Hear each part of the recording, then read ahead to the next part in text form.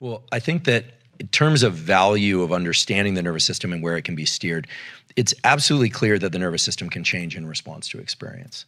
So this thing we call neuroplasticity is really that. It's the brain's ability to modify itself in response to experience. And I think it's important to understand that from birth till about age 25, the brain is extremely malleable in a kind of almost passive way where kids are exposed to things and the brain is just wiring up. I mean, the brain is really designed to adjust itself in order to be in concert with its surroundings and to optimize that.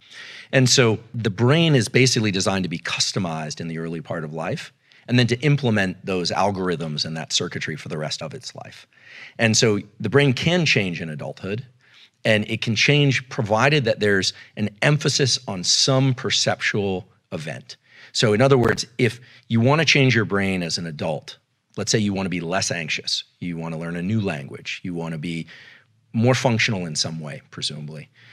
The key thing is to bring focus to some particular perception of something that's happening during the learning process. And the reason for that is that there's a neurochemical system involving acetylcholine.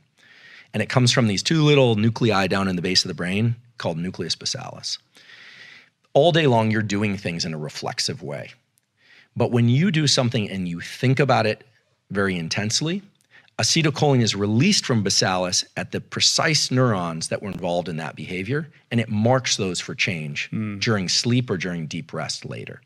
So for people that want to change their brain, the power of focus is really the entry point, and the ability to access deep rest and sleep. Because most people don't realize this, but neuroplasticity is triggered by intense focus, but neuroplasticity occurs during deep sleep and rest. And we can talk about how to optimize those different brain functions.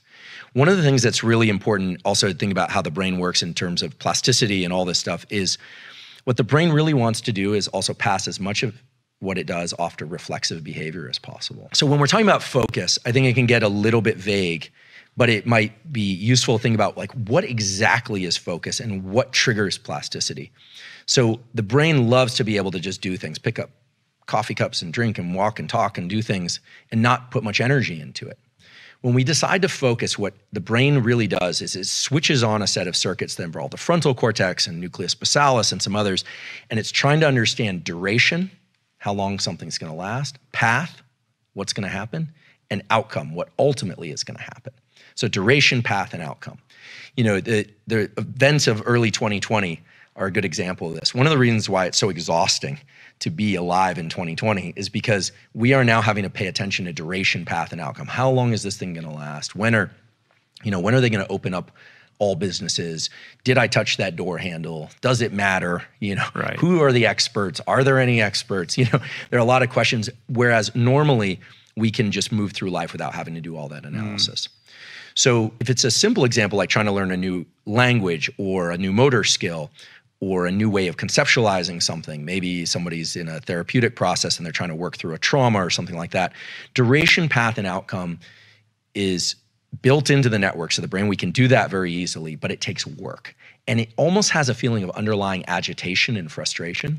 And that's because the circuits that turn on before acetylcholine are of the stress system. So when you or I decide we're going to learn something and really dig in, norepinephrine, which is adrenaline, is secreted in the brainstem and in the body, and it brings about a state of alertness.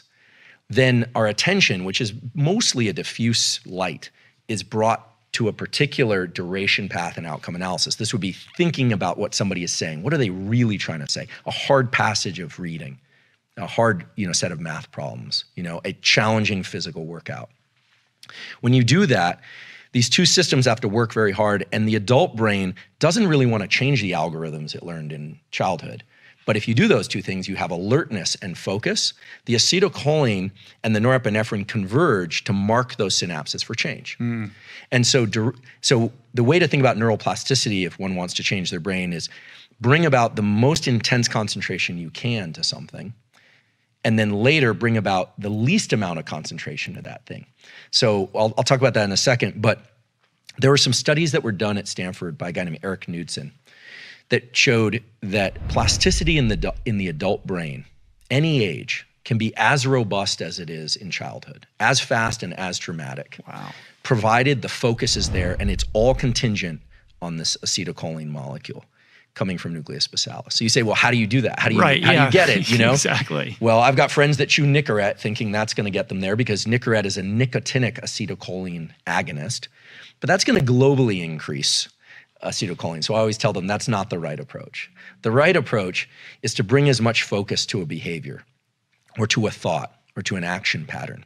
And there has to be a sense of urgency. So what Knudsen lab showed, and another lab at UCSF, Mike Merzenich's lab showed, is that if there's a serious contingency, like in order to get your ration of food each day, you have to learn this thing, the degree of plasticity is remarkable. But if there isn't an incentive, it just isn't going to happen. So these circuits in the brain that Mother Nature set up are designed to be anchored to a real need. And people always say to me, well, should I do something out of love and a real desire to learn, or should it be out of fear? But either one works. The sense of urgency is just acetylcholine. It's norepinephrine. That's all it is. The brain doesn't have a recognition of whether or not something is pleasurable or not until later. Once you start accomplishing your goal, the reward systems like dopamine start kicking in. But I think if people are interested in modifying their brain for the better, at least some, top contour understanding of how urgency and focus must converge for that to happen can be useful, because I think there's a lot of attention paid to whether or not something feels like flow, or whether or not it's what I call highly desirable states, or whether or not you can eat a plant out of the ground that will magically put your brain into a state of plasticity. And the answer is yes, such plants exist, but what's missing is the focus component. If that work is not done with a particular end goal in mind, you'll get plasticity, but you'll get plasticity in a kind of across the board.